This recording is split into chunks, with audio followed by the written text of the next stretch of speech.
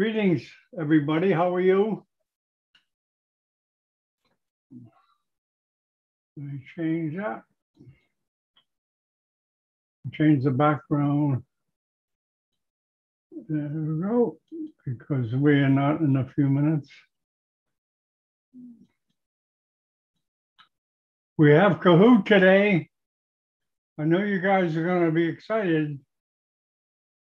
Pragnesh, oh, you're an old winner of the Kahoot. Well, you're probably glad to hear that. Thank you very much. Thank you.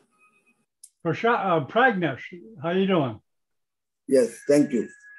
Yeah. You like Kahoot, right? Yes, I know. But today I may have to leave earlier, so I'm not sure how long I will be there. But if I am there, I will definitely like to participate. But I may have to finish early. Okay, well, maybe I can figure out, I can send you a link or something to it. Okay, you got my email address, right? Or Facebook friend, are you my Facebook friend? Because you can contact me and say, John, I would like to have the Kahoot from the Jordan webcast. Do you know what I'm saying, Pragnesh? Are you there still? Yeah, I'm there. I'm muted myself. Yes, I'm there. Yeah, I'll give you my email here. And write to me and ask for the Kahoot if you have to leave early. I would. Thank you. Thank you very much. Yeah, sure.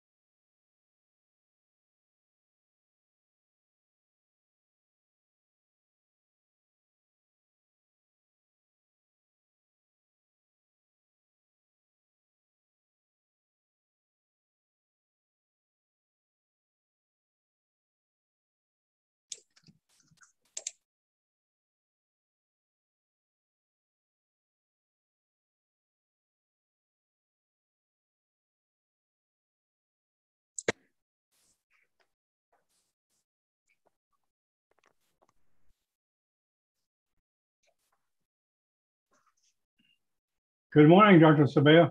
Hello, how are you? Good, how are you? I'm fine. Yeah, I got the Kahoot done. Good, that's good. Yeah, every time you get better, you get faster. Absolutely. And that's good. The questions are short. It makes it easy for me. Yeah, exactly. And it's make it easy for the participants too. Yeah, I'm glad you like it. I'm glad you like it. No, I do. I do. Yeah, I think as a teacher, I think you realize the potential. Absolutely. Yeah, so we're starting a series of neuroanatomy with Victor. You know Victor. Absolutely, I know him very well. Yeah, he's doing in Spanish. He's doing a 10, 12 webcasts, one a week, covering the basics of neurosurgery in all the major areas. And we're going to use Kahoot for Brilliant. yeah, the kids. I think the kids like it. Kids, they know it more than the people our age. But it's anatomy. Again, anatomy is the base of everything, and anatomy of the brain is the Achilles tendon of every doctor in the world. Yeah, I didn't realize how important it was until because I didn't know. I'm not a neurosurgeon. I don't have too much of a background. Sure. Like one month rotation in residency. Exactly. But I really didn't get into the neuroanatomy. I mean, how important it is, how continual it is. Not just learning it in med school and forgetting about it. Professor Roten used to say that you have to have this X-ray image in your mind of the brain. So you see through and you see in 3D. That's far beyond and before the 3D concept was created. Well, that's my basic hypothesis of why neurosurgeons seem to grasp Zoom better than most specialties. Sure. Exactly what you said about the 3D visualization. You guys been doing that before? It was internet, probably. Absolutely. Yeah, you had to visualize it. Yeah. And I have a feeling, because I can't say for sure, but it's just a feeling. Like cardiology, dermatology, really hasn't caught on. It's different. In the 70s, when I was still a medical student, we used to read the anatomy from books having the sagittal, the coronal, the axial cuts of the anatomy, far much before the MRI concept of like a cardboard cutout thing. Absolutely, yes. You have to know the wrist, for example, in different visualization. You have to see the abdomen in different visualization. That was before the era of the MRI and the 3D. Really? Yeah, absolutely. Yeah, because obviously neurosurgeons had to operate without the CT.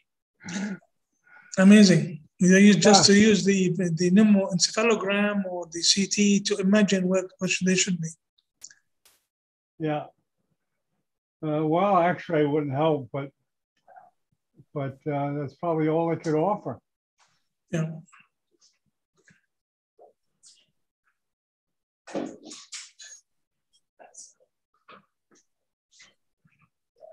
Do you feel you have all the equipment you need as far as backup in Amman?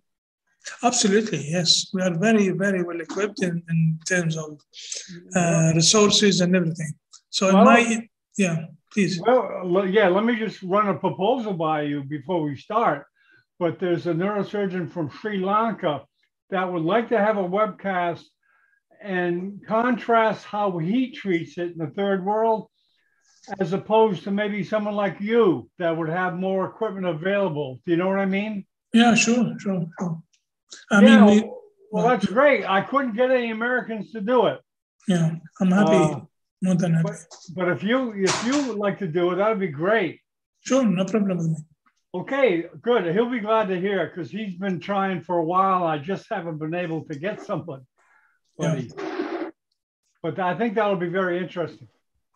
I told you before, John, that Jordan is the medical hub in the Middle East, and that is a true thing. Well, yeah, it would be good to show that too. Yeah. Because you'll be essentially representing countries that have the equipment. Absolutely. And that don't have to, improvise and try different things here. Yeah. Let me. Oh man. Okay, there we go. Yeah, you don't have to improvise, so you can. I think it would look good for Rahman. Sure, sure. So yeah, we had a really good grand rounds with Sri Lanka. He took us on a tour of the island. Beautiful island. Have you ever been there, Sri Lanka? No, actually, I wanted to go. I'd love to go, but it didn't happen. Yeah. There's a lot of places to go, but that's where James Michener. The only reason I knew about it was the writer James Michener. He's a very prolific writer. You probably Hawaii. He's written a lot of big books. Absolutely. But he lived in Sri Lanka. Yeah. I have lots of Sri Lankan friends and doctors and so on. Oh, you do? Yeah, I do. Oh, okay. Very good. Maybe you know them. Yeah, he took us on a tour of the island, and then he took us on a tour of the neurosurgery parts of the island. You know, where I guess the one trauma center is, where the other centers are in the various places. But yeah, he came to me. He says, "John, I have an idea. I'd like to contrast the way I treat neurosurgical problems with the way a developed country does." Sure. That's great. I wasn't even thinking of that. Yeah, but he'll be excited to hear that. Sure, you can give him my name, my phone number, and he can get in touch with me. No problem. Oh, he'll be very happy to hear that. Very happy. Yeah, me too. Okay, you ready? I am. Okay, 10, 9, 8, 7, 6, 5, 4, 3, 2. Good afternoon. This is Dr. John Bennett broadcasting from Miami Beach, Florida, home of Neurosurgical TV. We have another Jordan Neurosurgery Grand Rounds with Ibrahim Sabaya, well-known educator in the Middle East. He's been doing these for a while. I'll turn it over to Dr. Sabaya. Good day, Dr. Sabaya. Good day, John. Thank you very much indeed for this introduction, and we will proceed.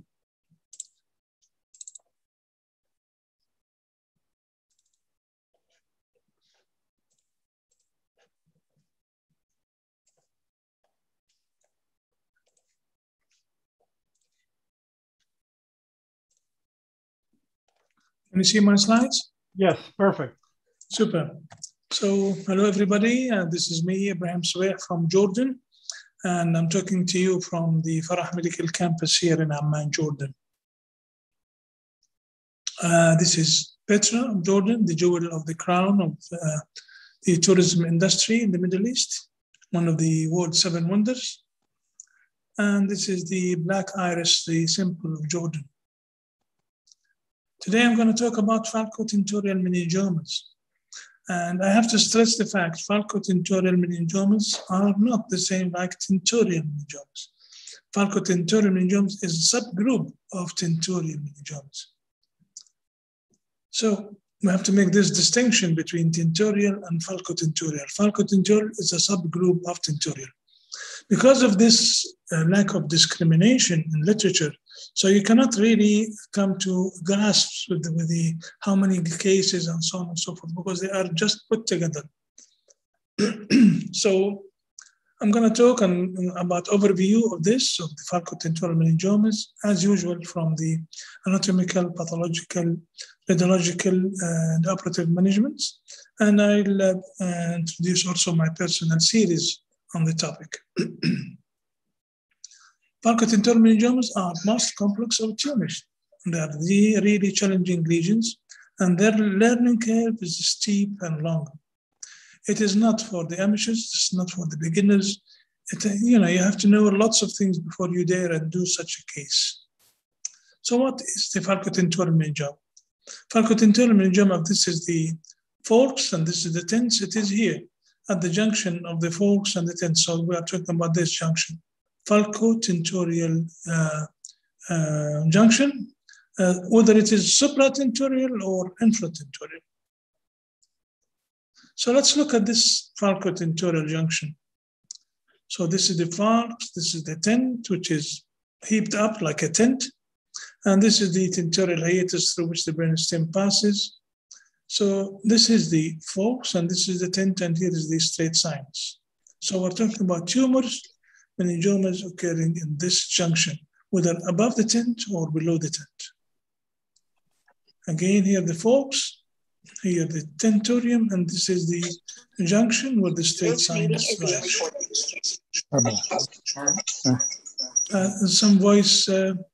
Some voices are appearing. Anyway.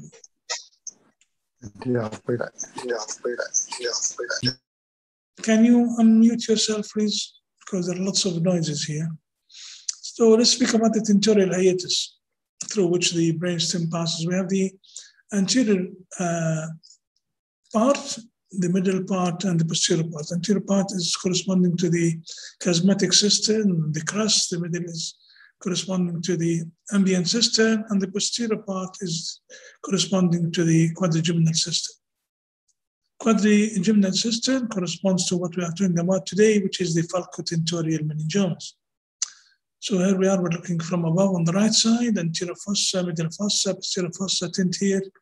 We have removed the leaflets of the tent. We are looking at the tentorial surface of the cerebellum. This is the midbrain aqueduct, the crust, and here's the anterior incisorial space, middle and posterior. We'll be concentrating on this quadrigeminal system or posterior incisorial space. Here we are, the anterior, the middle, and the posterior incisorial space. And this is from the back. And this is the apex of the forks, which slopes down like this. So what are the structures that you are able and you must face when you come to operate in this area?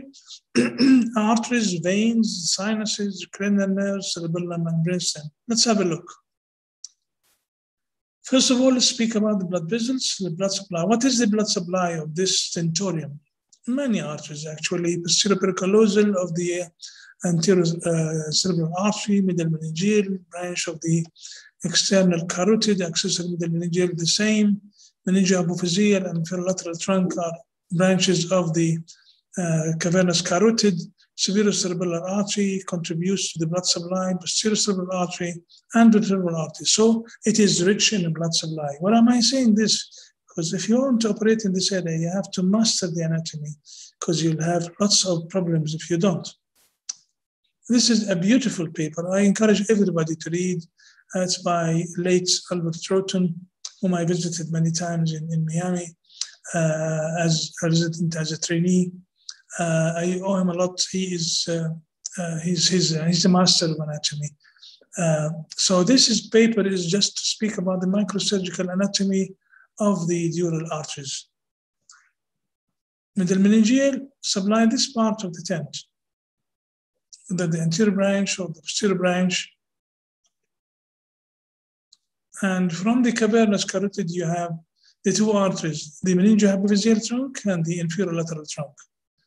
Here is the inferior lateral trunk and the meningiohypophyseal, which divides here into meningeal branch and truncal branch, meningeal branch, dorsal meningeal, clival artery, and then the tentorial branches are medial and lateral. So this is the meningiohypophyseal artery, and this is the inferior lateral trunk, both coming from the cavernous carotid and both contributing to the blood supply of the tent. Again, a view to see the carotid, giving here the meningiohypophyseal trunk with its branches to the tent and to the back of the clivus. So this is posterior meningeal, clival artery, medial and lateral tentorial arteries, and the inferior lateral trunk, which goes and gives branch to severe orbital fissure, foramen rotunda, and foramen ovale, and it's anastomosing here with the ophthalmic artery and so on. So these anastomoses are very important, and we'll address that later on. So in this paper, you can see that this is the blood supply that comes to the lateral part of the tentorium by the lateral tentorial artery and the medial tentorial artery. It happens these arteries are called Bernasconi and Casinari, and in literature they're known as the Italian arteries. I think every neurosurgical resident knows them because their names are musical kind of thing. Posterior cerebral artery also contribute to the blood supply of the falcotentorial junction. This is what is called as artery of Davidoff and Schuster, and this goes around the brainstem like this and supply this area. So this area is richly blood supply with arteries and with veins. So this is the posterior cerebral artery. This is the area supplied by the artery of Davidoff and Schuster. This way, this is the artery, which usually you don't see it on the usual normal angiogram, but you will see it if you have a falcotentorial meningioma. Superior cerebellar artery, and it's the fissure here between the mesencephalic cerebellar fissure, cerebellar mesencephalic fissure. It gives also a branch in here to the tentorium. Last but not least, the vertebral artery. We forget about vertebral artery giving branches to the dura via its posterior meningeal branch that goes really right up to the turcular junction and above. Ascending pharyngeal artery is the missed artery here. Nobody think about it. Why should an ascending pharyngeal be contributing to the blood supply of the tent? It is actually through its jugular branch and hypoglossal branch. It's anastomosing here with the other branches to give to the this leaflet of the tent. So in summary, the falcotentorial junction is extremely rich with the blood supply and venous tributaries. Here you are in various anatomical specimens. What about veins? What about venous sinuses? This is a beautiful paper using 7 Tesla to show you the venous system. Beautiful, really beautiful illustration of how the MRI is developing. 7 Tesla, 9 Tesla, 11 Tesla, and so on. Look at this here. The internal cerebral artery, the vein of Rosenthal, Galen. Again, the sinuses, the straight sinus and its branches, and so on. The blood supply of the brainstem, the venous tributaries. My best photo is this. My best picture is this. This is taken from Yazergil. And I read all the volumes of Yazergil as a resident. I'm still using them up to date. I'm still looking at them, and every time I read from Yazergil, I find something different. I find some new information. But this is really beautiful. This is the septal vein. This is the ramostrate vein forming internal cerebral vein on this side and on this side, joining together to form vein of Galen, joined here by vein of Rosenthal. This is the inferior sagittal sinus. And these are the venous sinuses of the tent, and the beyond is the venous tributaries from the posterior fossa. Now this junction here, it's not just like that. It has so many variations. So this junction, look at here, where they join. They don't join the vein of Galen, they join the straight sinus here, in the middle of the straight sinus. And so on. So the variations of the venous tributaries are tremendous. I really don't understand how people would operate on any patient, even the simplest of the brain tumors, without having the vision or the image on the venous system. You will not find this information in books like Greenberg. I respect Marx. His book is good for students for the revision just before the exam, but it does not give you the information that the Yazergil books gives. Another thing that one has to remember are the arachnoid coverage of the junction of the internal cerebral vein with vein of Galen and with the pineal gland. So pineal gland here, vein of Galen, straight sinus. This beautiful paper about these arachnoid coverings and the quadrigeminal system. Again, vein of Rosenthal, what it is forming here in the anterior perforated substance, getting its tributaries from everywhere, and then going around the brainstem, getting from the ventricle, temporal horn in particular, and then join with the internal cerebral vein to vein of Galen. With them, here is the internal occipital vein. Again, this piece of information is essential. And you must not just know it, you must master it, you must have the 3D visualization of it. So quadrigeminal cistern here has a floor, here has a roof, and has a base here. This is the floor, sorry, this is the floor, this is the anterior wall, and this is the superior wall. So superior wall, anterior wall, and the floor. And the floor is made by the cerebellum. The anterior wall is made by the colliculi and the pineal gland, and the roof is made by the splenium and the internal cerebral vein with vein of Galen. So again, anatomical sections from splenium of the corpus callosum, the pineal gland, suprapineal recess, posterior commissure, and this is the quadrigeminal cistern, where the two internal cerebral veins join to form the vein of Galen, together with Rosenthal. So this is the view that you see. Sorry. Something happened, John? Trying to fix it? No.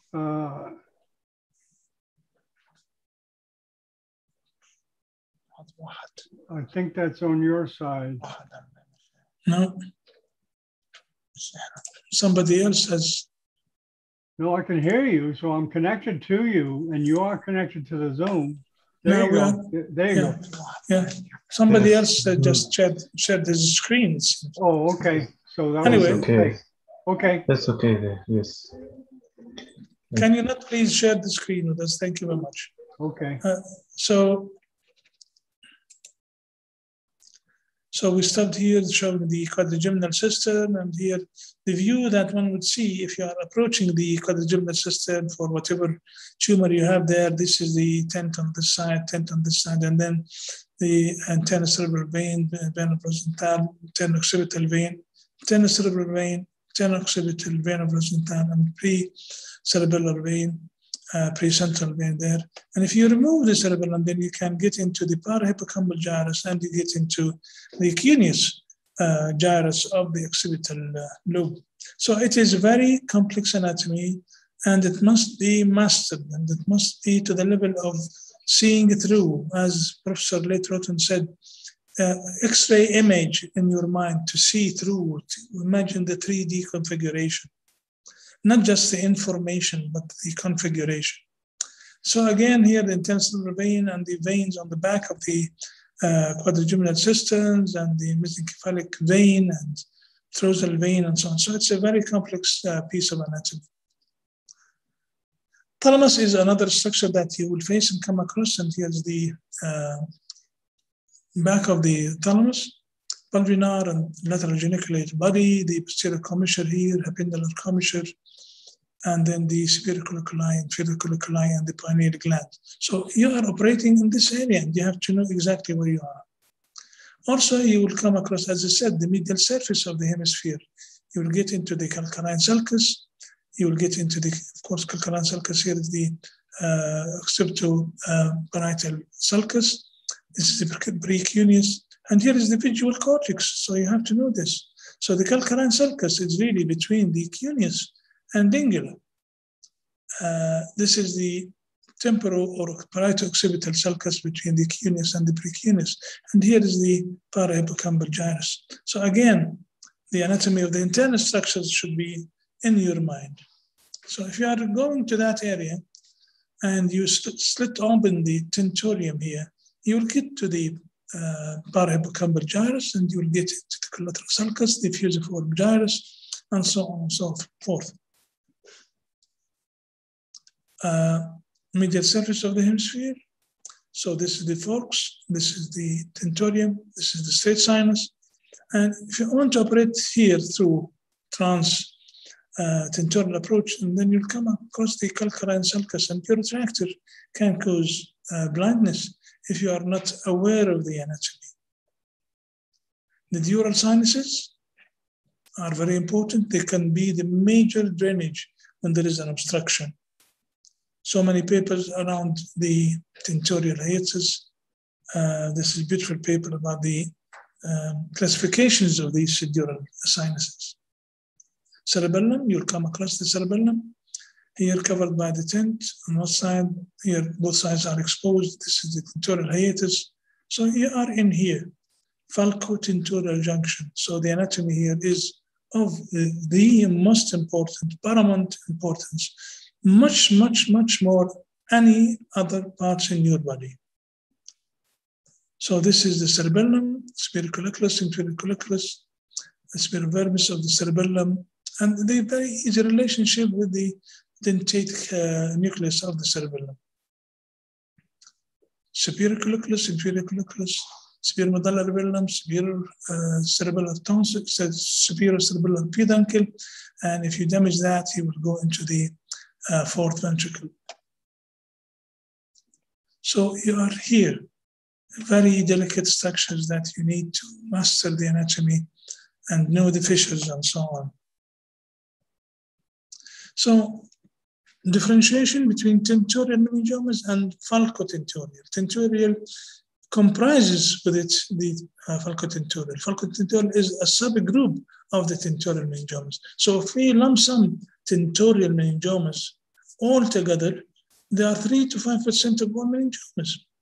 And they have so many classifications.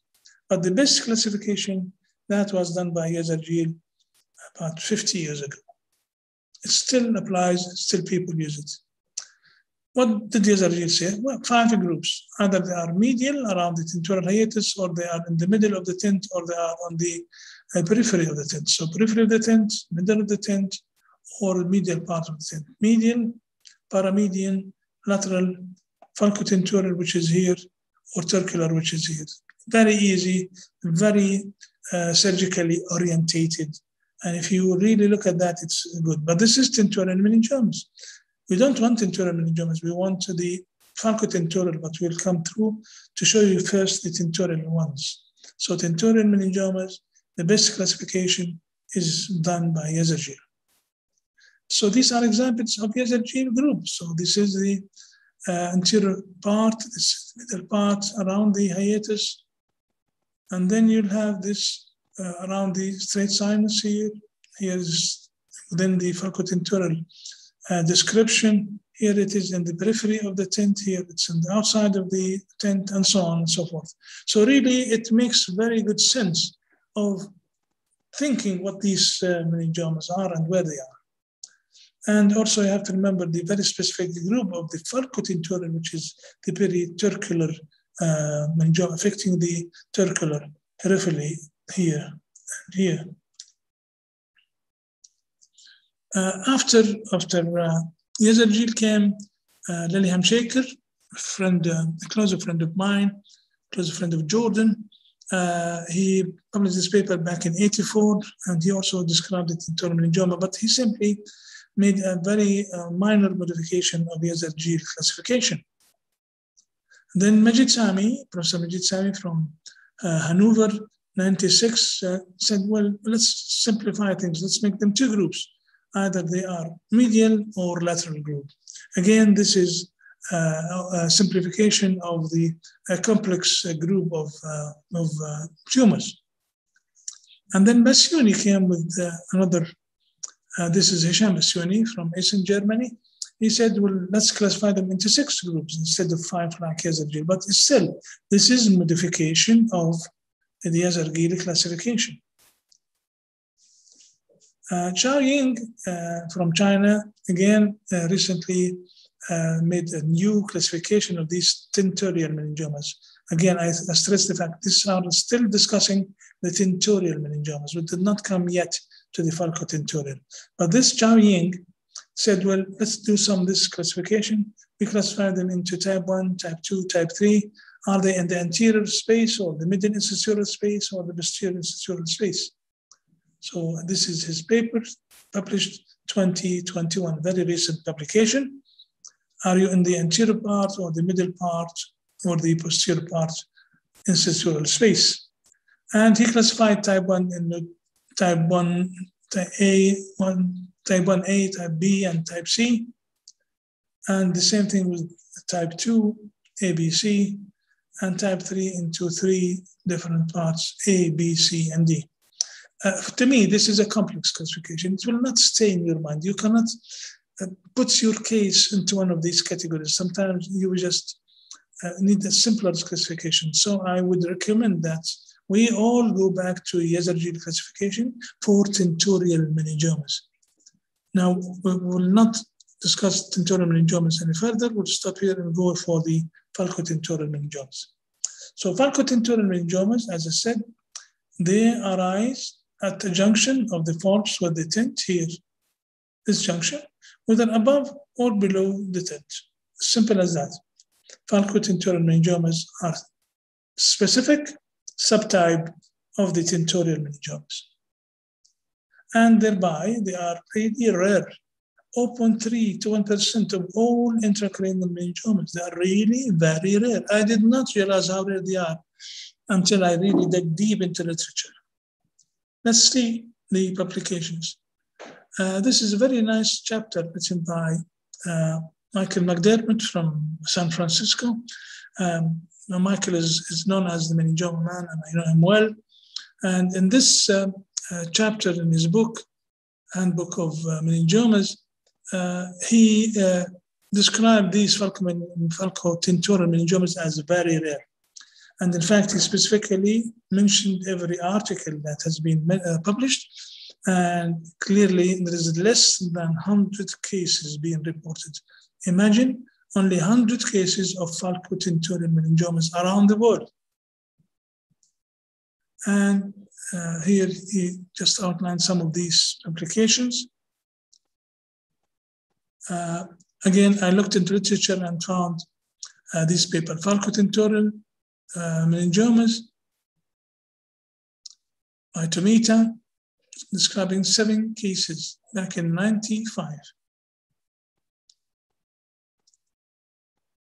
Takakura from Japan described 4 cases in 10 years' time in Japan, known to have lots of brain tumors and vascular regions.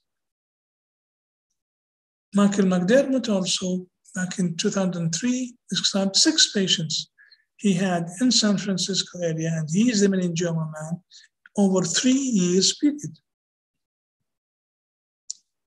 From Rome, University of Rome, over 20 years' time, they collected 13 cases. Again, this is just to show how rare these tumors are. My friend from Brazil, Benedicto Colli, described also his collection here, and he described 7 cases of falcotentorial meningiomas, but these were described within the context of tentorial meningiomas. But when I read this paper, I found only 7 cases of falcotentorial meningiomas. Hisham Basuni from Hessen, Germany, came back again, and he made classification for falcotentorial meningiomas, and he published 13 cases. So again, rarity of these tumors and rarity and difficulty of dealing with these tumors. From Barrow Neurosurgical Institute, or Neurological Surgery Institute, over 10 years period of time, 14 cases. Again, from Spain, published 2019, 2 cases. So the best classification now are talking about falcotentorial. We've just left the tentorial classification, but the best classification being Gezerpil. But if you want to the falcotentorial, the best classification is done by Hisham Basuni from Eastern Germany. And he published this paper in Surgical Neurology 2008, and this classification is the gold standard. So these are the 13 cases he mentioned, and I will show you how he classified them. So he said, simple classification for falcotentorial. Either you are above the junction of the galen and the straight, or you are below it. Or you are to the side of it, you are paramedian, or you are along the straight sinus itself. So really simple, surgically orientated type of classification. Let's go through them because they are beautiful. So type 1, you can see that we are above the junction of the internal cerebral vein and vein of Galen with the straight sinus. So the region is the forks, posteriorly at the junction with the tent. This is the forks, this is the tent. So this is the junction, you are above this junction. This is type 1, falcotentorial meningioma above the Galen. Type 2, it is the same, but it is below the Galen. So it is inferior falcotentorial junction. Type 3, it is paramedian to the side. And type 4, it is along the whole length of the sinus. So really very simple, very logic, very surgically orientated type of classification, which I adopt fully. So what are the presentation of these tumors? You'd be surprised. Headache is the main presentation, and it's mainly coming because they develop hydrocephalus. Because of the nearby aqueduct of Sylvius, they can cause headache, they can cause by causing hydrocephalus. Of course, being near to the cerebellum, ataxic gait, pressing on the brainstem and on the crust would cause paraparesis. You may get psychological because you are pressing on the medial side of the temporal lobe. You may get epilepsy if you are supratentorial, incontinence. And the other main thing is visual. Visual is very much expected. Let's see. What are the visual manifestations of these tumors? Two types, either Perinault syndrome or homonymous field defect, or field defects in general. Henry Perinault from France described the Perinault syndrome. Basically, it is a mid-brain compression at the level of the superior colliculus. So here you are, at the level of the superior colliculus, you have the nerve nucleus, the median fasciculus, the third nerve, the crus cerebri, corticobulbar, corticospinal, substantia nigra, red nucleus, and so on. So pressing on this at the level of the superior colliculus, you will get Perinault syndrome. And what is this Perinault syndrome? It is conjugate upward palsy. They cannot look up.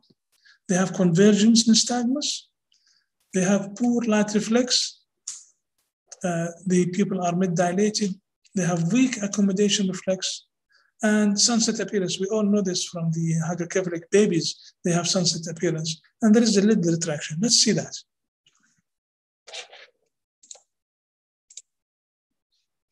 So here's the patient. Being asked to look up, she can't. There's nystagmus. I think this describes the syndrome very well.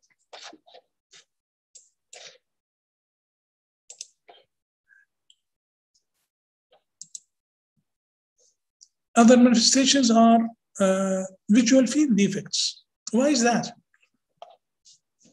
Let's see. Of course, optic nerve, chiasm, tract, and then here you rely on the lateral geniculate body, and then you have optic radiation, you have Meyer's lobe, and then you go into the visual cortex. The images nowadays give you this tractography where you can see these structures, and you can see how easily you can get visual manifestations if you have a lesion here, or if you have a lesion that goes along the straight sinus here. Beautiful dissection. This is beautiful. These are beautiful papers. Dissection, mainly done by late Professor Roten. And here you can see the optic tract laying into the lateral geniculate body, and then here give Meyer's lobe, and then goes into the optic radiation towards the occipital lobe. Again, DTI, the tractography, show you all these tracts. Again, a lesion here, a lesion here, a lesion here would cause major visual defects. This is Meyer's lobe coming here, and then optic radiation going to the occipital cortex. Of course, the optic radiation is lateral to the tapetum of the corpus callosum, and then just medial to that is the trigone and the occipital horn of the lateral ventricle. So ventricular system, trigone and occipital horn, and then as you go out, you come across the tapetum. As you go out, you will see the optic radiation. And here is the geniculate body. So you have to come here to the visual area 17, 18, and the associated area 19. So if you affect that area in one way or other, by venous infarct, by retraction, by whatever, then you will get or the tumor itself can cause these visual manifestations. So occipital lobe is made of two parts, the primary visual cortex 17, 18, and the associated visual area 19. In the primary area, you are aware of the visual stimulus. But in the associated area, you will analyze, you will see the movement, you will recognize it, and you will keep a memory of that. A beautiful paper from Japan, relationship between the brain tumor and the optic tract or calcarine fissure. So if you have a tumor here, what's the relation with the calcarine fissure? And what's the relation with the optic tract itself? And this is DTI again. So here, this tumor is, as you can see, anteromedial to the calcarine fissure, which should be here. Different from this, which is posterior-rostal to the calcarine fissure. So each one of these would give you different kind of visual field defects. This is posterolateral to the calcarine fissure. So again, just going through them, this is different from this, different from this. And each one will give you different visual field defect. It is not only the homonymous hemianopia, the famous one, it's all sorts of visual field defects. And these visual field defects could be congruent, they could be incongruent according to the area affected. So visual assessment, pre-operative and post-operative, is very major issue here, and especially that visual complications of surgery are very frequent. What about the images of these lesions? MRI is the gold standard. You will see the relationship with everything you want, of course, in the axial, coronal, and sagittal views. So these are different kettle of fish of falcotentorial meningiomas. And this is the, as I said, the turcular special subtype of the falcotentorial tumors. This is a case of mine, a 45-year-old lady from Iraq with the multiple meningiomatosis, and one of them was falcotentorial. So falcotentorial could be an isolated tumor or it could be part of multiple tumors. In fact, this patient was troubled by this, causing her epilepsy. So we removed this and we kept just observing this one, and it did not change with time. I've been following her for now 7 years. What about angiogram? What kind of angiogram you should do, especially if you want to operate? MRA, conventional, DSA, CT angio, or what? The best and the golden standard is either conventional or CTA. MRA is not enough. It's not good enough. It's not only not good enough not to do MRA, but it is not good enough in these cases of falcotentorial. Again, I really wonder how people around in the neurosurgical community would operate on any patient, whatever their problem, intracranial problem is, without having MRA and MRV at least. So MRA will give you just a rough idea about things. It is not enough in falcotentorial meningiomas. CTA, 3D would show you a lot of information. Conventional angiogram here will show you what I described before. The main supply of these falcotentorial meningiomas is the meningohypophyseal trunk. Meningohypophyseal tentorial branches, the Italian arteries that we mentioned, the medial and lateral tentorial branches. Here is beautiful angiogram showing this meningioma being supplied mainly by the meningohypophyseal trunk. Again, here it could be supplied by choroidal artery, posterior, medial and lateral branches of the posterior cerebral artery. They could be supplied by the posterior meningeal branch of the vertebral artery. What about venogram? Which kind of venogram you should have before you indulge in operating on these patients? You cannot count on MRV. MRV for a basic, simple thing and general information is good. How good is brain surgery without even MRV? It's not good. But in falcotentorial, MRV is not good. So MRI, you can use the susceptibility weighted image. You can use the conventional venogram or CT venogram. So this is a beautiful SWI, susceptibility weighted image, showing you the fine details of the venous system, anterior septal thalamostriate, internal cerebral veins, and so on and so forth, going into the vein of Galen. And I cannot tell you enough how many variations did I come across in looking into these susceptibility value of in falcotentorial meningiomas. The variability of the venous system is so massive that you must know the anatomy well by doing these kind of images, especially so if you are dealing with the third or lateral ventricular surgery. So whenever you go to the ventricle, you must have these images. MRV is good, but it is just generally good. Venography in one of my patients, you can see the anatomy brilliantly here. You can see the internal cerebral vein, the straight sinus, the vein of Rosenthal, the lateral sinus, the other sinuses as well, and this is the cavernous sinus, inferior petrosal, superior petrosal. So the anatomy here there as well, especially that if you want to go transpetrosal for whatever reason, especially for the tentorial meningiomas, for example. So venogram, CT venogram is very essential. You can see your sinus as well, you know where you are, what are the variations of the basal temporal veins, what are the variations of vein of Rosenthal, and so on and so forth. Here in this venogram, you can see that the junction between the straight sinus and gallon, which is here, is blocked, and you can see this depressed, the internal cerebral vein is depressed. So it's coming here and then going this way, so it is depressed, but here, when it joins the straight sinus and vein of Galen, it is blocked. Again here, Galen is occluded and straight sinus is partially occluded. And in this particular case, with this huge falcotentorial meningiomas, you can see that the Galen is closed and the transverse sinus is faintly seen, and even the straight sinus is not well seen. You can have occlusion of the vein of Galen with collateral drainage. If you have occlusion of this, you will have something very strange coming up, which is patent falcine sinuses opening up. We have this possibility in our bodies that these falcine venous sinuses, which are there in the intrauterine life, and should be closed by the time of birth, they are there and they can open up when there is a obstruction of the vein of Galen or straight sinus. So a venogram is essential. How people would operate without it, I don't understand.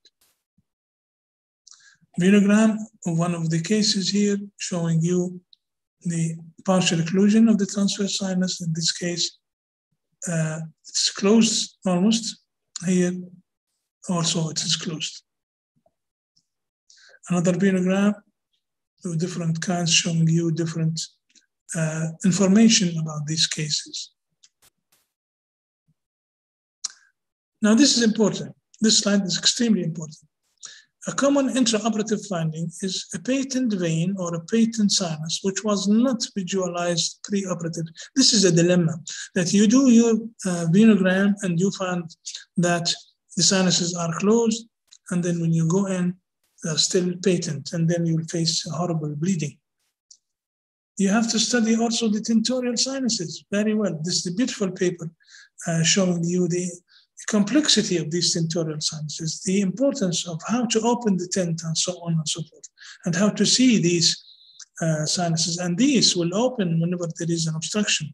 And if you have to open the tent, then God would help you if you don't know the anatomy well. So if you have a lesion in the posterior incissural space, what is the differential diagnosis here?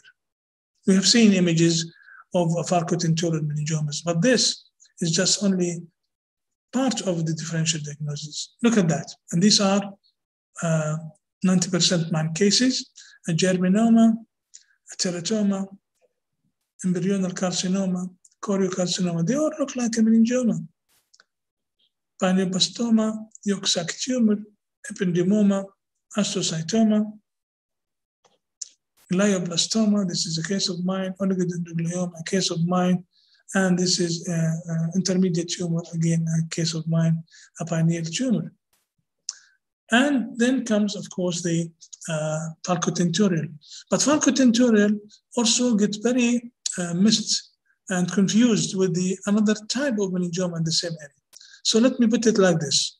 If you find a meningioma and you diagnose from the old differential diagnosis that this is a pioneer locus meningioma, this could be a falcotentorial meningioma, or it could be a vellum interpositum meningioma.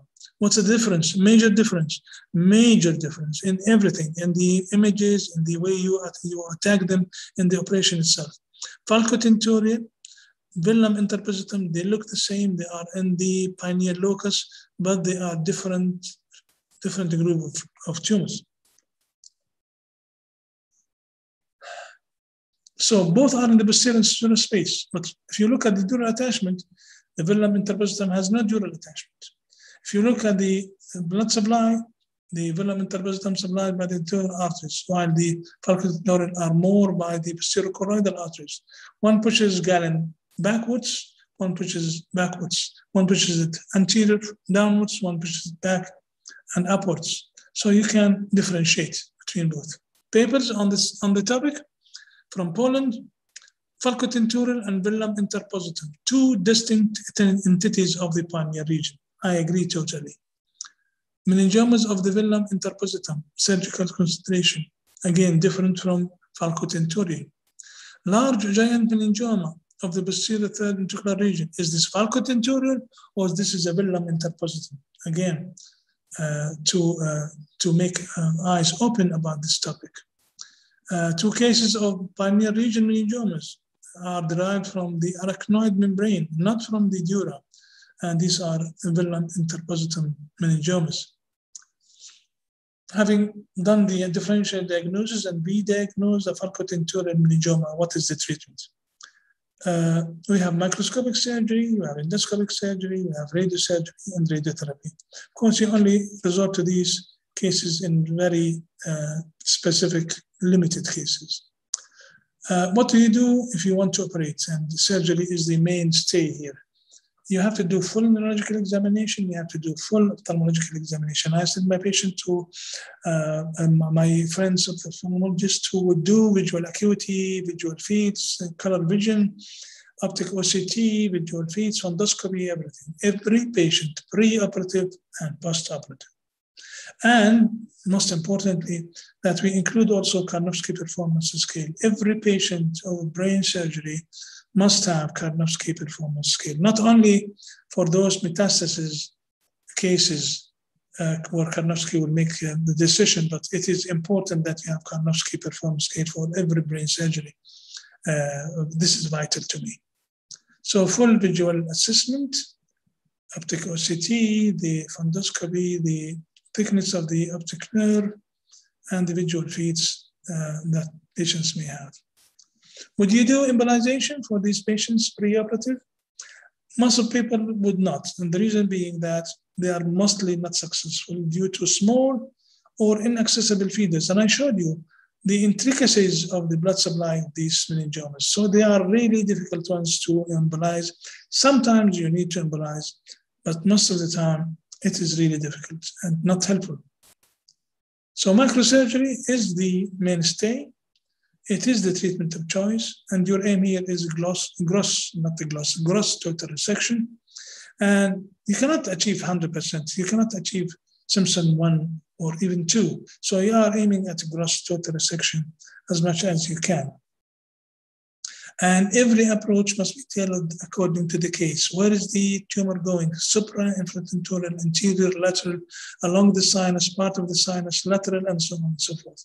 This is a time-consuming surgery, and every paper I read speaks about long hours of surgery in the best hands, in the meningioma men, 12 to 23 hours. So you may have two surgical teams to be trained together for this kind of complex surgery. Position, semi-sitting and prone, concord, 3/4, whatever. So this is really one of these positions, but I like the sitting position in general. What are the principles here? Whatever the approach is, whatever the position of the patient is, you must have a neurosurgical, neurophysiological monitoring, and you must have a neuronavigation. It is a must. If you don't operate on these cases. What about sinus repair? Should we follow the tumor into the sinus, take it out and repair and engraft? This is very controversial. Most people don't. Some people would do. I don't. What if you find a venous sinus is infiltrated and it is patent? Leave it. If the sinuses are occluded, you ligate it just at the junction between the open part and the closed part, and you can check that by Doppler. But if it is closed and you are sure it is closed by venogram and at operation, you can remove the confluence of sinuses. So intraoperative Doppler is useful. And if you want to divide the tentorium, you divide from posterior to anterior parallel to the straight sinus. You may have a transdural, you may have a transosseous, you may have a transscalp drainage of these tumors. So be careful with your scalp flap. Be careful of the bone and so on, that the bleeding could be there. If the vein of Galen is closed, you can clip it at the junction with the straight sinus. Well, one thing I hate is the shunt, and I say the best shunt is no shunt. Shunt is being abused all over the world, especially in this part of the world. It is totally abused. You ask one surgeon how many cases you do a year, he would tell you 300 cases. What are they? 200 shunts, 100 revision shunt, 100 infection shunt, and so on. So shunt is used indiscriminately to treat so many cases. I'm against that. Try to remove the tumor first, and then see whether the patient needs a shunt or not. If it is an emergency, and most of the time people would claim, oh, this was an emergency, 2 o'clock in the morning, put an external drain. You don't want to put a shunt permanently in the body of your son or daughter. Remember something called trigeminal cardiac reflex. This is common in this area, falcotentorial, because you are in direct contact with the tent, and the tent is very, very much rich in nerve supply. And trigeminal cardiac reflex, and I had it in about 3-4 cases. I've never lost a patient for that. You're just opening the tent and the anesthetist will tell you cardiac arrest. You stop, it will go away. And that's because these tents are supplied and they would cause a vagal nerve stimulation and cardiac arrest. Some people looked at the nervation of the tent. It is richly nerve supplied, but most of the time they are leaving this edge, less nerve supply. But most of the tent is supplied. Either you supply the straight sinus more than the transverse sinus, or the opposite.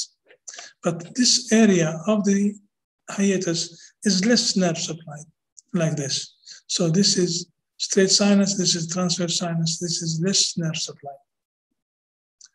And one thing I do in these cases when there is hydrocephalus, not to put a shunt, but to cannulate the occipital trigonal area, and this would decrease the venous congestion and the brain edema. And still we are talking about principles of surgery, whatever the approach there is. And this is stressed very much so by Michael McDermott. Patient and family must be counseled that there will be few days to few weeks of cortical blindness, which luckily recovers in most of the patients. But cortical blindness is very important in surgery of these cases.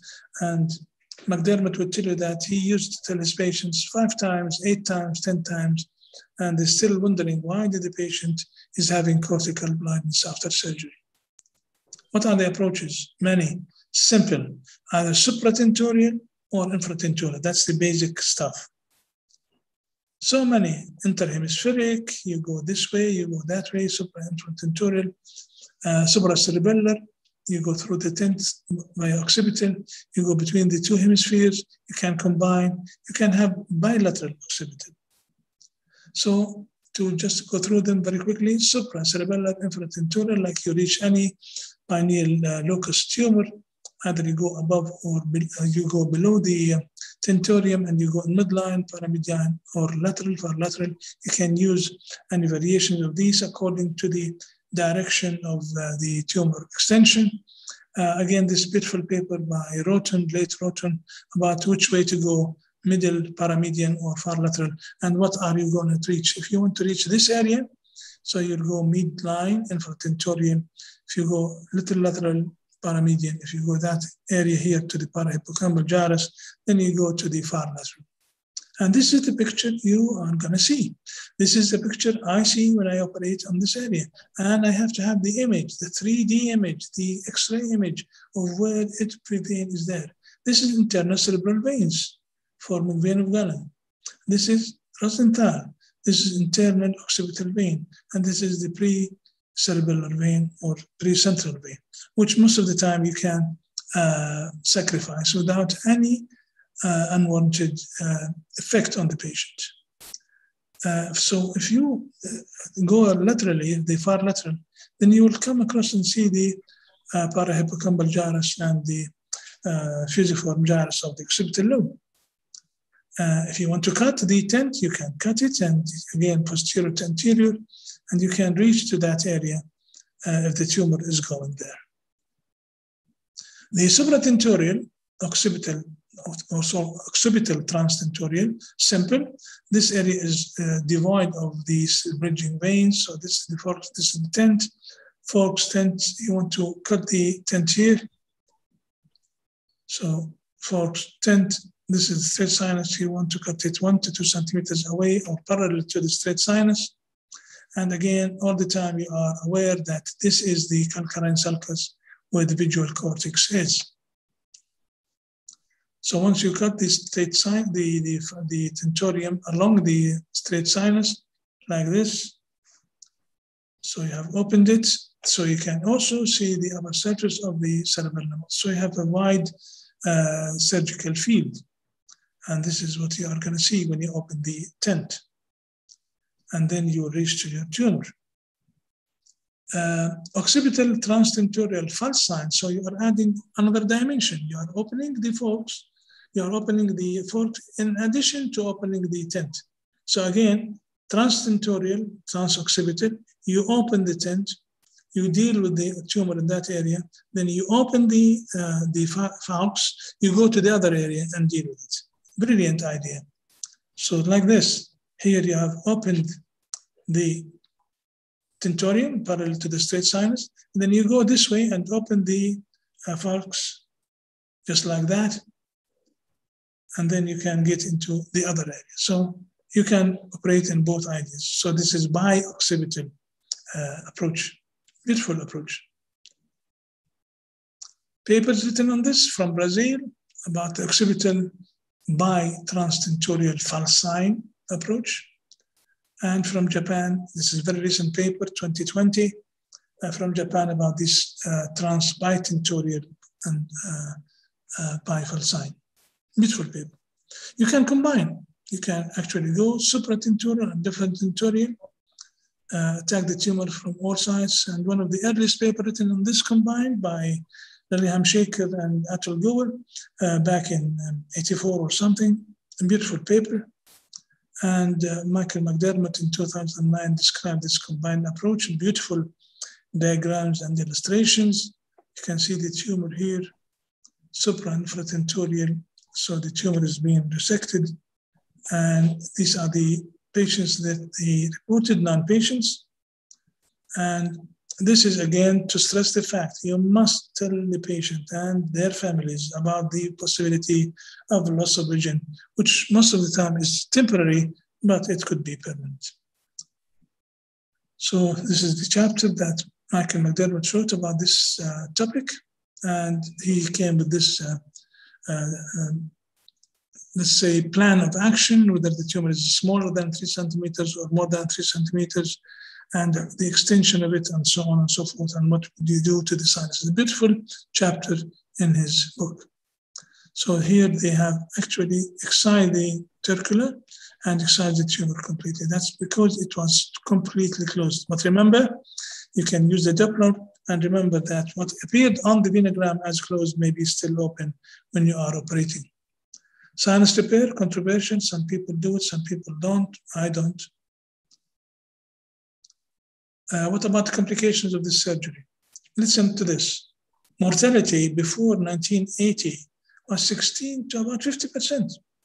After, it is less, but it's still there. This is a major surgery. It's not for beginners. It's not for Speedy Gonzalez. So post-operative complications, you develop a new cranial nerve deficits, you develop hemiparesis, memory disturbance, speech disturbance, CSF leak, which is one of the commonest, and of course you have venous infarctions, one of the complications of this surgery.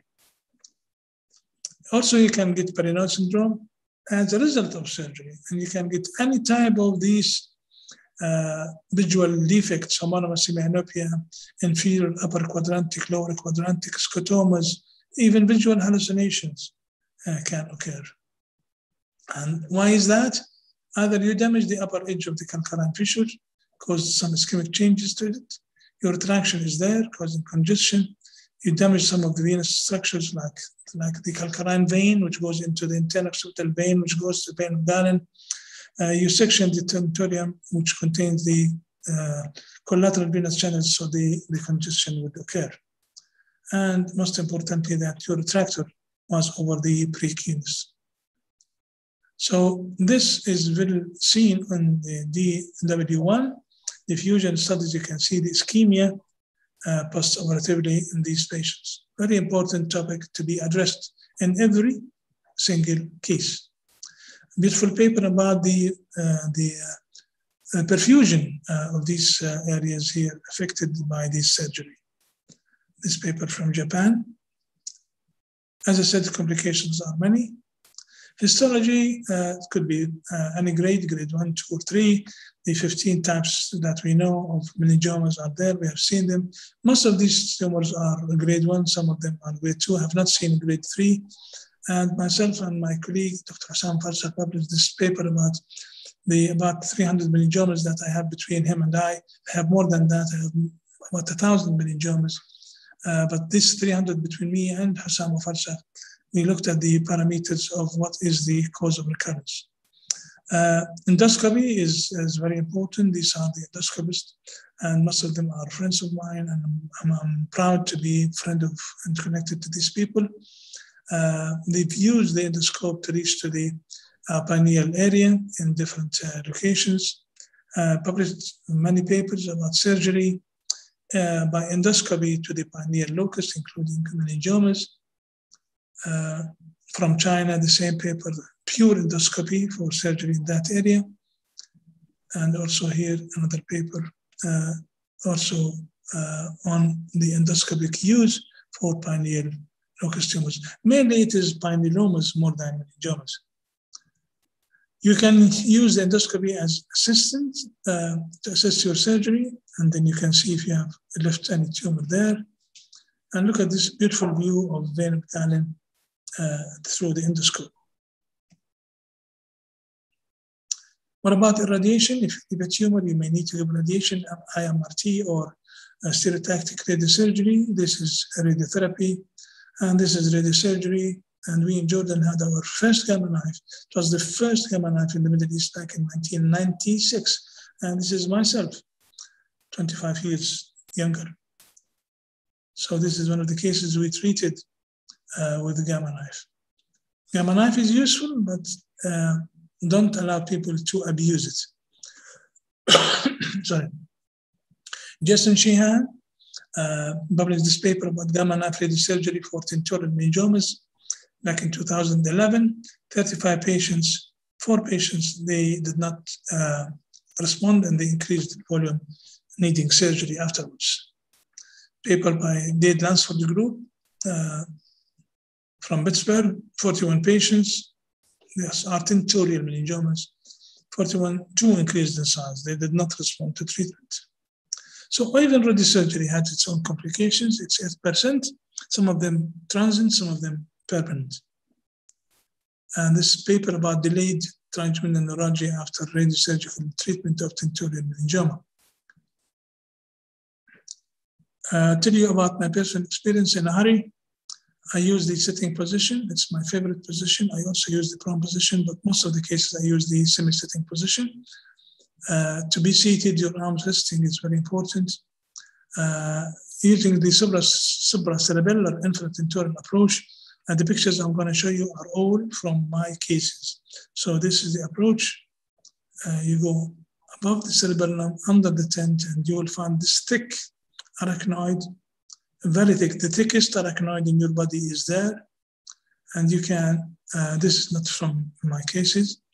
This is textbook just to show the precentral vein and vein of Rosenthal. Now the other cases are here and they are mine. And this also showing the trochlear nerve. And once you remove the tumor, then you will have this view, the tent here and the veins in this area. The area of the quadrigeminal system, the superior and inferior colliculus.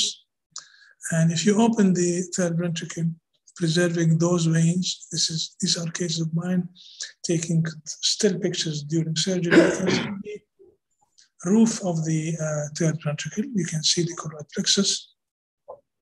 Even you can see the interthalamic adhesion just from your position as you go through the posterior part of the third ventricle. Beautiful view in one of my cases where you can see the posteromedial choroidal artery supplying the roof of the third ventricle, the choroid plexus there. Having finished and you are retracting, you can see the veins that you have preserved. You can see vein of Galen, you can see vein of Rosenthal. This is one of my cases. And in the supratentorial occipital transtentorial, you have gone into this area which is devoid of bridging veins, and you have attacked this tumor as described before. My personal experience in the 30 years time are 8 cases. 8 cases is a big number in this kind of tumors, especially that you know now that only 100 cases have been reported in literature. I'll show you some of these cases in a hurry. 45-year-old female patient with this lateral tentorial type, pre-op. You can see these sinuses closed. And this is post-operative total radical excision. And this is the patient herself with her follow-up. Another patient who came from outside Jordan. As I said, Jordan is a medical hub in the Middle East. We get patients from all over the Arab world and beyond, from North Africa and so on, and from other countries. This is a 32-year-old patient who came from outside Jordan. He had this tumor in his country. He's 32, this falcotentorial meningioma. Unfortunately, he was operated upon by an unexperienced surgeon at St. Elsewhere outside Jordan with no benefits. He came to me, and as you can see, there's been damage to the brain, but no damage to the tumor. The tumor is still the same. And you can see the tumor is going through the tentorial hiatus. You can see the sinuses are closed, totally closed. I'll show you the surgery now. Again, not all of it, but this is a 3D, and I will transform it into 2D. We all do, all surgeries are in 3D. We've been doing this for 10 years or more now. You can see here that we have done embolization for this patient. So you can see the embolic material within the tumor tissue. Using the ultrasonic aspirator to grossly remove the tumor. Here is the tent, and here we are separating the tumor from the gliotic occipital lobe. You can see the tent here.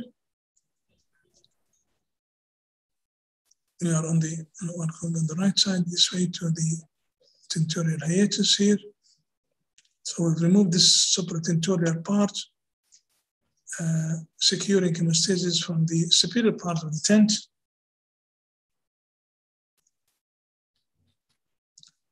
You can see the tent and the supratentorial part, but here is the hiatus, and we want to go through there.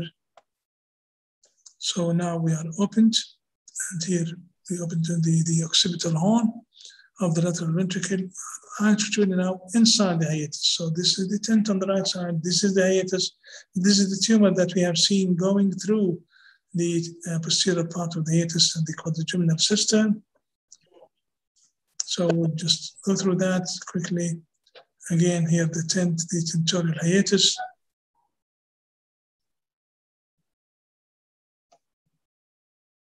We are opening the tent, and when you open the tent, you always have a bleeding. You have to be prepared for that, and you know how to deal with it.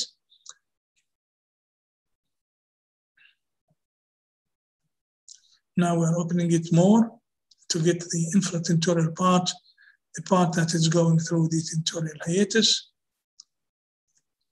And you will soon see here the arachnoid covering vein of Galen. So this is very tricky surgery. It is not for the beginners. It's not for the novices. It's not for the 3D Gonzalez's. This is a very complex kind of surgery. And I'm really proud that I have this kind of number of cases. I was lucky, simply lucky to have this kind of cases. Okay, we'll go for the second one.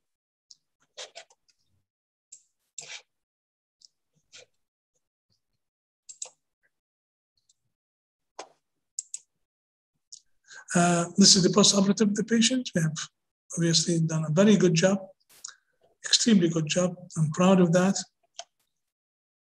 The patient who came to us hemiplegic could actually raise his arm post-operative, and his eye manifestations were normal.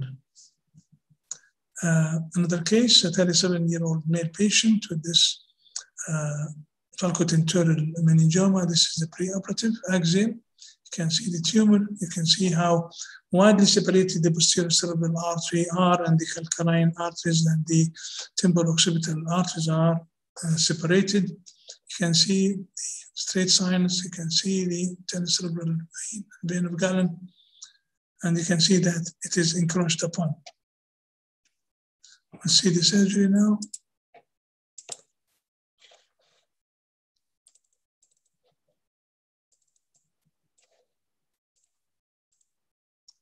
So this is mainly infra-tentorial, so infra-tentorial supracerebellar, removing the tumor gradually.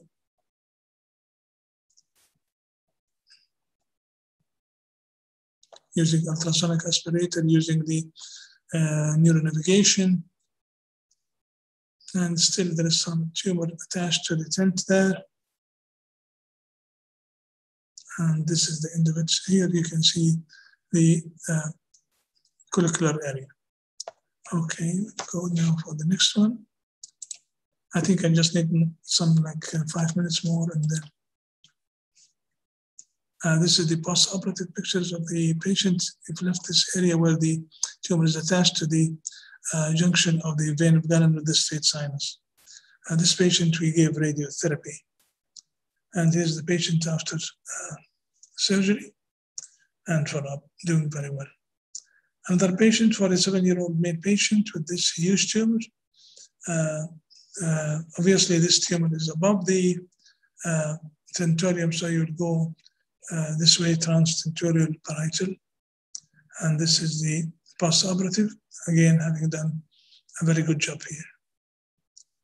Another case, 55-year-old patient with this tumor and the surgery.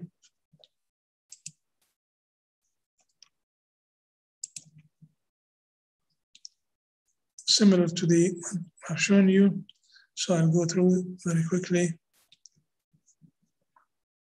So this is the tumor on the surface, debulk from inside, and then you are here careful where the vein of Galen is and the vein of Rosenthal is, and the superior and inferior colliculus. These are the branches of the superior cerebellar artery. So debulking would allow you to go around the tumor and achieve radical excision, preserving the venous structure, as you can see here. This is vein of Rosenthal.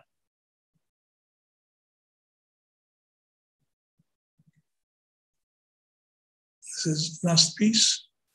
Here we are looking at the quadrigeminal superior inferior colliculus, and you can see the veins quite clearly. Actually, you can see here the posterior cerebral artery. So radical excision, preserving the neurovascular structures. Here, a very delicate area where the vein of Galen is. You work slowly, carefully. Again, here you can see that we are separating it from the posterior cerebral artery. We're reaching to the venous angle, the apex of the tent.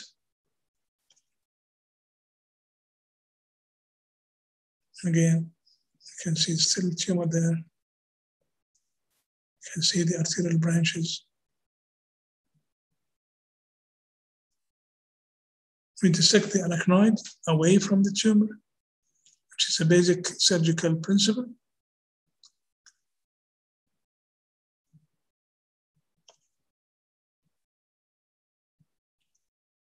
Debulk, dissect, debulk, dissect, and so on.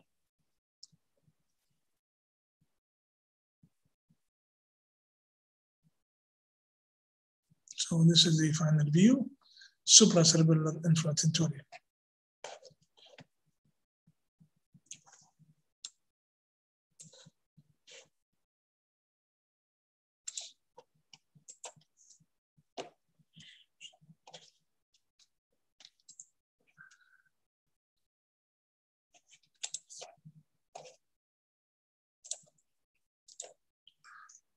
This is the post-operative.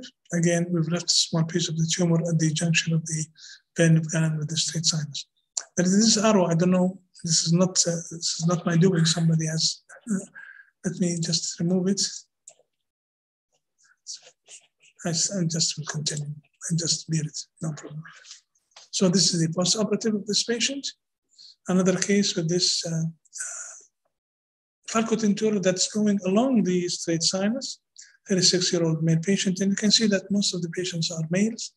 And this is the post-operative. I skipped the video for the sake of time. And last patient is this little para-turcular tumor. Again, I'm going to go through that very quickly. Just repetition of what we've seen before. Same principles apply, and so on. For the sake of time, we'll skip it.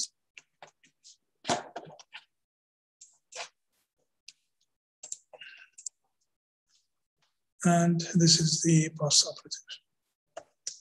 And this is the patient herself. With this slide, I have finished.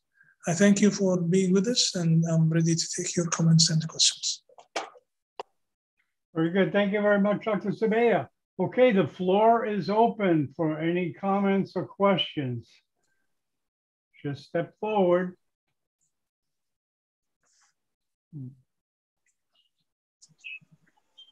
Go ahead, Sammy. Yeah, good afternoon. Thank you, Dr. Sabea, for the excellent lecture. Really, we are happy to have some physicians like you doing excellent job. As you know, all that the aim usually is to achieve the maximum removal of the tumor while maintaining a high quality of life. That's what you are doing. Just I would like to comment that usually, yes, we use the radiation therapy mainly when the removal of the tumor is partial, and we use the IMRT techniques or the stereotactic.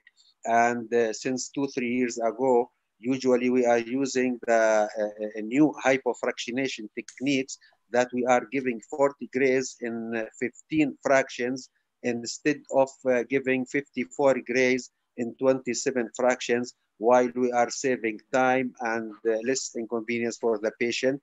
And it's very safe, and the patients are very happy.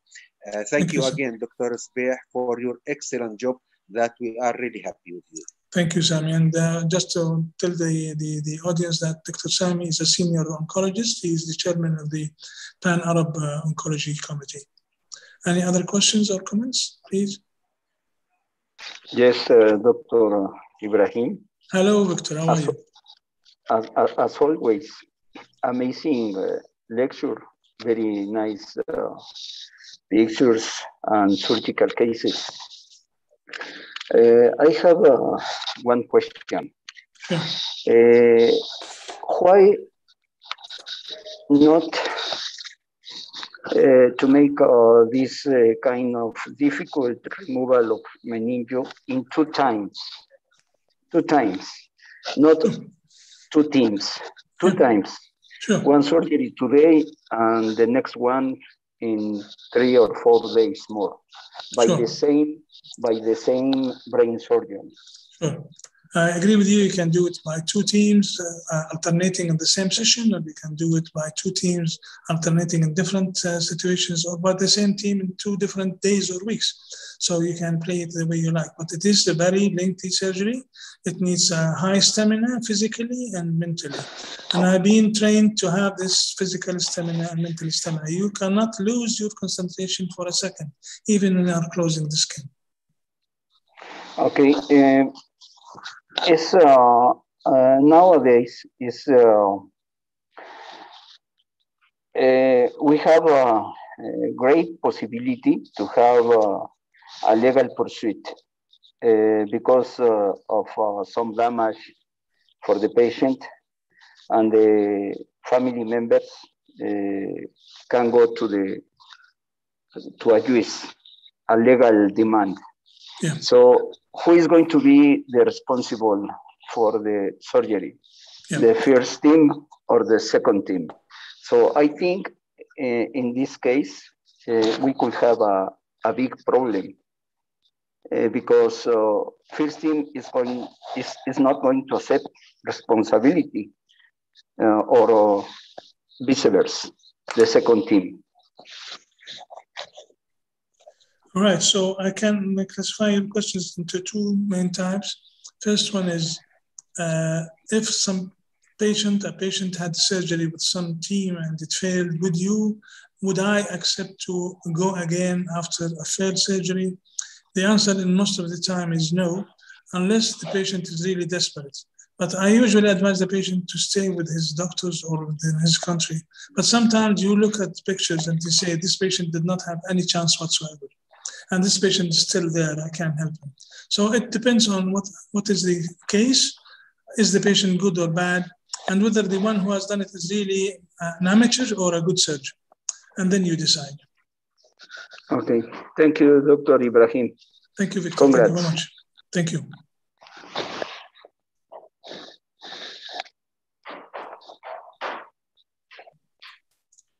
Any questions, any comments?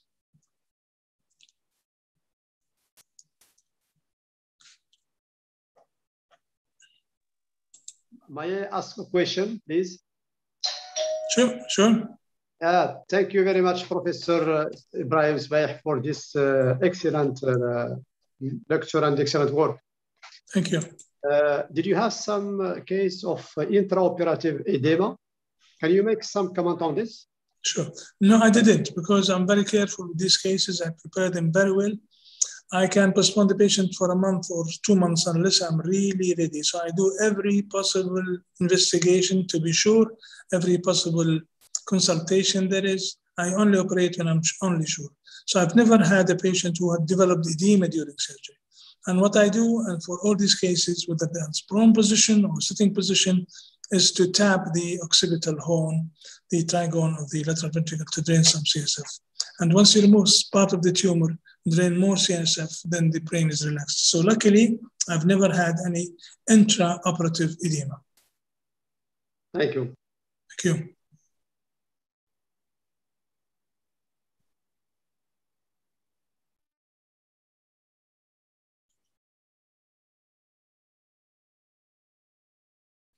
I can see among the audience, John, that my daughter is there, Asil Sbaih. Asil is the final year residency program. In 2 months' time, she would finish her board and she will become full-fledged neurosurgeon. Hello, Asil, if you are there, come over. Hello. Hello. Hi, how are you? I'm fine. I'm very happy, of course, with the lecture because, you know, guys, I know what happens behind the scenes, and I can see how much effort he puts into these lectures and how much time he puts into them. And this passion he has for teaching is very contagious. And I'm very lucky to have Dr. Ibrahim as my mentor. And as my father, of course, I'm incredibly lucky. So thank you for everything you do for us as surgeons, as students. Thank you. There's nothing we can say or do that can express the amount of gratitude we have for you. Thank you, Azim. Thank you very much indeed. I'm proud of you. I'm proud that you actually choose this path. Actually, I tried to dissuade Asil from going into neurosurgery. I said it's a tough job for a female, especially in the Arab world. She was very insistent. She doesn't want to be just another general surgeon. She wanted to have a neurosurgery with its all delicacies. She's a good student, and I'm proud of her. John, can you unmute yourself? I'm sorry, she's in London now, right? No, she is going to London next year. Oh, okay. Yeah. Okay, very good. Okay, more comments or questions from the panel? If not, I guess we'll proceed. With the count. Yeah, Dr. Sabea made a Kahoot quiz that covers the material of what he just talked about. Okay, so the instructions are, you gotta get your smartphone out, okay? Get your smartphone out, and I'm gonna give you instructions. Okay, go to kahoot.it.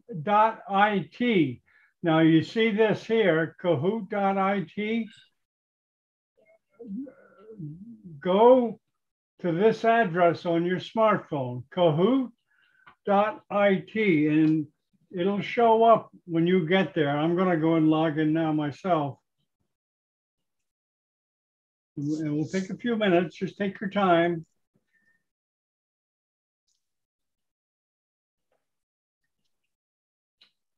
Kahoot.it.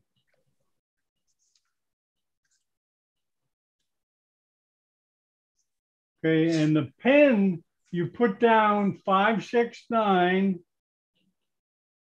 9310 9310.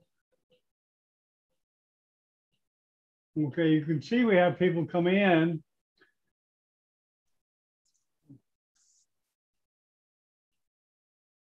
So kahoot.it, and then you punch in that PIN number.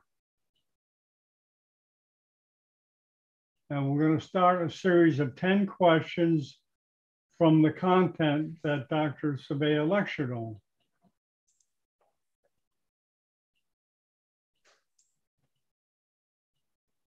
Okay.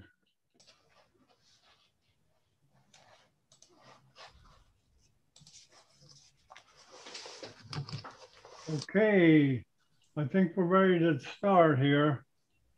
Let me just hold on. 5, 9, 3, 1, 0. And Redab, I hope you're in it.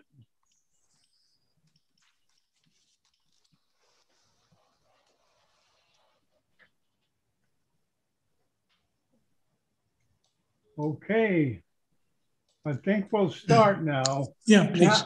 Now you'll see the questions and just obviously answer them. On your smartphone, you make a choice of Hallo, guten Tag, Dr. Mohammed hier aus der Neurochirurgie Uniklinikum Düsseldorf. Ich wollte wegen Frau Kuhn einmal sprechen. Can you see the question there? Sie war ja bei uns in die Uniklinikum Düsseldorf wegen ihrer Aneurysmen. Okay, very good. Okay, excuse me, sir. I'll talk to you after, okay?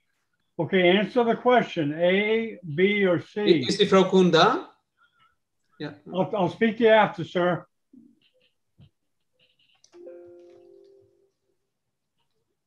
Hallo, Frau Kuhn, Dr. Mohammed hier aus der Neurochirurgie Uniklinikum Düsseldorf.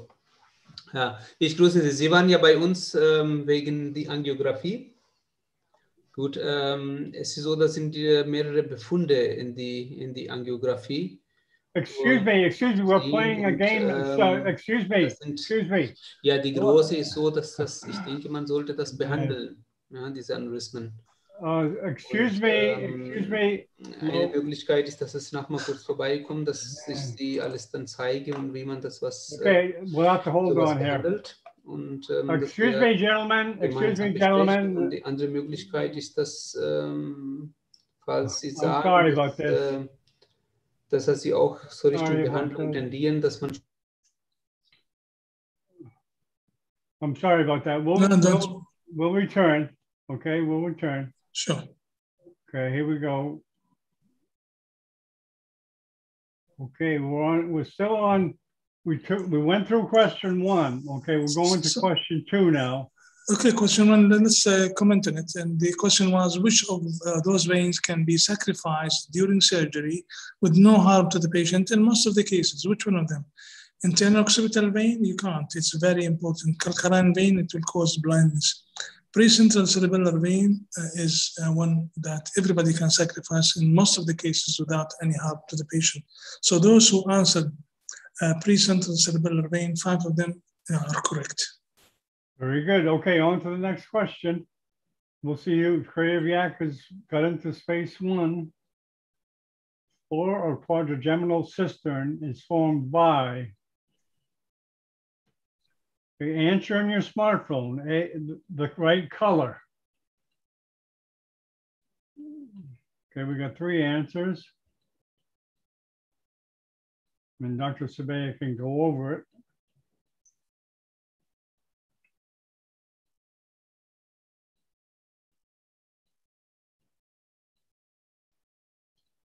Okay. Okay, correct answer, cerebellum. You want to speak about that, Dr. Sabea? Yeah, the floor of the quadrigeminal cistern.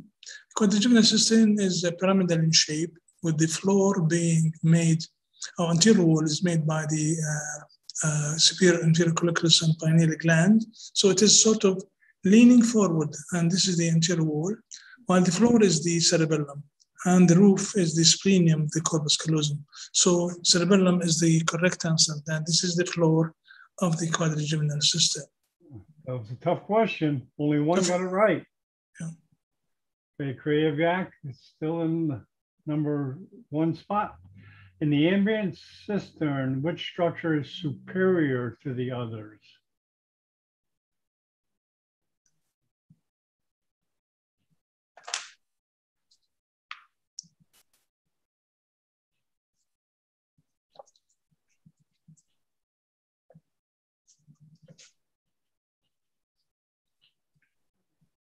Let's see how we go here. Okay, I think everyone got that. Oh, vein of Rosenthal. Can you go over that, Dr. Sabea? Sure. Ambient cisterns contain the vein of Rosenthal, the superior cerebellar artery, the posterior cerebellar artery, and the trochlear nerve. So the highest one is the vein of Rosenthal. So it is above the superior cerebellar, above the posterior cerebellar, above the superior cerebellar, and above the trochlear nerve. So vein of Rosenthal is the correct answer. Okay, very good. That's another tough question. Okay, Mighty Goat is taking a firm grasp of the lead. The number of reported cases of falco-tentorial meningiomas in literature is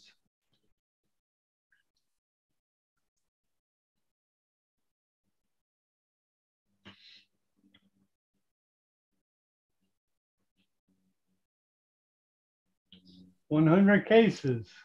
That's the correct answer. 100 cases is the correct answer. I described during the presentation that these falco-tentorial meningiomas are rare, and Michael McDermott looked in literature 2020, and he could only find 100 cases. That does not include my 8 cases that I described. So all in all, it's about 100. It is not 60, it is not 200. Okay, very good. Okay, let's see here. Mighty Goat does not retain the lead. Krakowiak. Okay, 5th question. The calcarine sulcus is surrounded by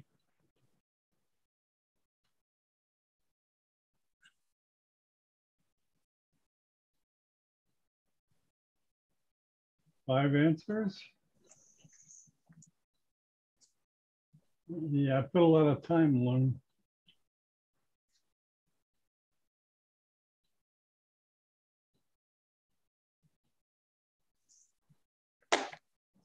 cuneus and lingual gyri. And that's the correct answer. The calcarine sulcus runs between the cuneus and lingual gyri, which is both are within the occipital lobe. Cuneus and fusiform, it's not correct answer because fusiform is far lateral and parahippocampal is far anterior. So the calcarine sulcus is between the cuneus and the lingual gyri of the occipital lobe. Very good. Most of them got it right. Yep. Overwhelmingly. Creative yak retains the lead. Sixth question. Italian arteries Bernasconi and Casinari. Casinari, branches of.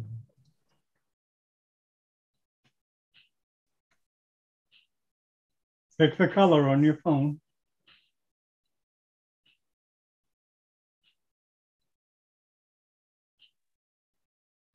Okay, well, I think most got that right. That's the correct answer, right? Yeah. So these Bernasconi and Casinari are very famous. They have musical names, so everybody remembers them. And they are branches of the meningiohypophyseal trunk, which is coming from the posterior genu of the carotid artery within the cavernous sinus. Inferior trunk is another branch of the cavernous carotid, but does not give the meningiohypophyseal trunk.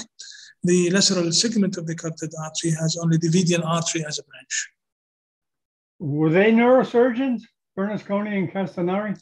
Yes, they were. Anatomists mostly. Oh, okay, very good. Okay, most got that right. 7 got that right. Let's see if creative yak retains the lead. Next question is number 7. Main supply of falcotentorial meningioma comes from.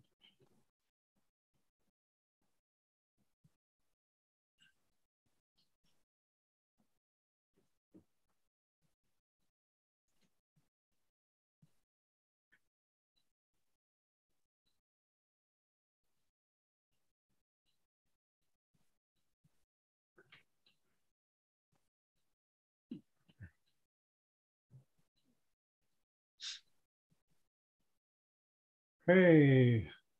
Let's see. The correct answer is interna carotid. These two Italians, the Casinari Bernasconi, is the main supply to the falcotentorial meningiomas. People think of falcotentorial being back, posterior at the posterior hiatus. So they think of the superior cerebellar and posterior cerebral artery as the main. They contribute to the supply of these meningiomas, but they are not the main supply. The main supply comes from anterior, from the Italian arteries, Italian branches of medial and lateral tentorial branches of the meningiohypophyseal. So internal carotid artery is the correct answer. Very good. Okay, see, creative yak retains the lead. Yes, retains the lead. Okay, narrate. Artery of Davidoff and Schechter is a branch of. A lot of interesting names here. Yes. Davidoff and Schechter. Yeah, they both describe this artery.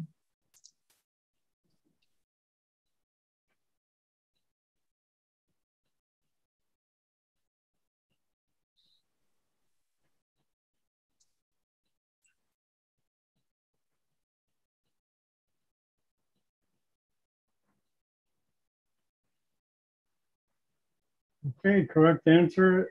The correct answer is the posterior cerebral artery. This is a kind of artery which is not well recognized. That's why I put a question about it, and that's why I put it in the presentation.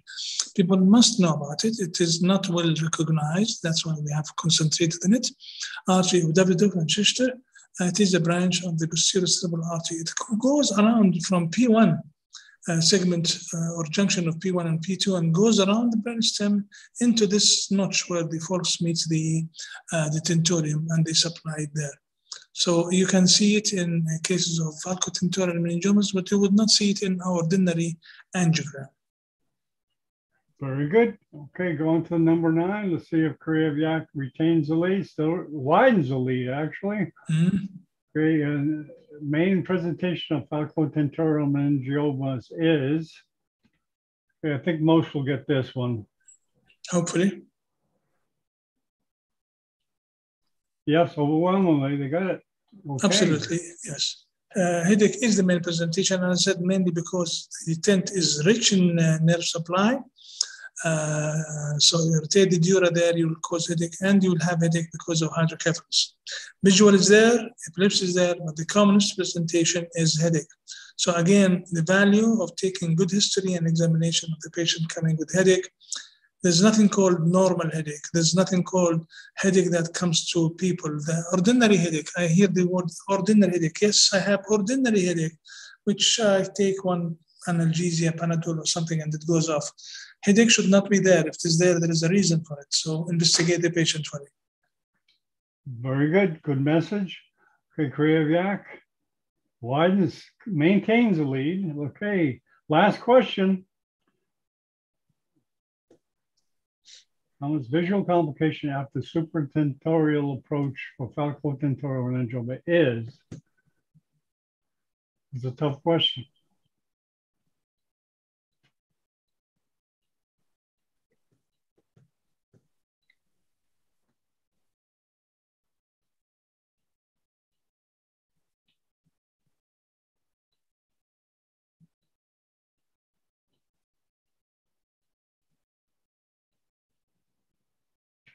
Okay, most got that right. Okay. Yes, absolutely. Yeah, cortical blindness is very important, and Michael McDermott does not stop telling people about it. In a personal conversation, once he told me, Ibrahim, I tell patients about this not one time, not 7 times, but 8 and 9 times. And still, if it happens, they ask me, why did it happen? You must have a consultation and consultation with the patient and the family that this is most likely going to happen, either by retraction or by just affecting the venous drainage of that area. Luckily enough, unfortunate enough, that most patients recover, but you have to be aware of this, and patients should be prepared for this. Okay, very good. Okay, let's get the final tally. That's it. We're going to crown the winners. Okay. Okay, number Creative Yak. Looks like Creative Yak has got it. Okay, I don't want to screw this up. I did before. Creative Yak, number 1. Now, I don't know if Creative Yak wants to identify himself or herself. Victor, is that you?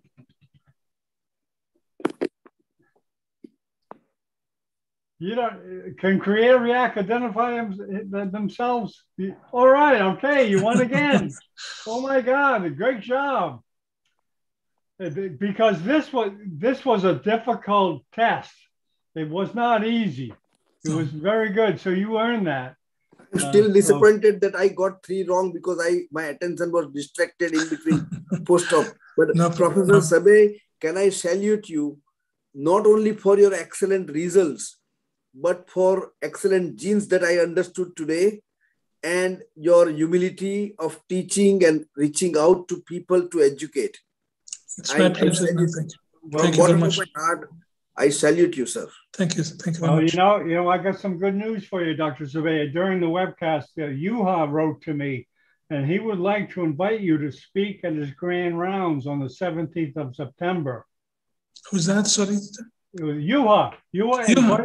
Yuha invited you September 17th. It's a Friday morning. I'll send you the information. Would you please? Yes, it's my pleasure. Yuha is a great teacher, is a great surgeon, and a great friend. He said some good things about you, and he wants you to speak.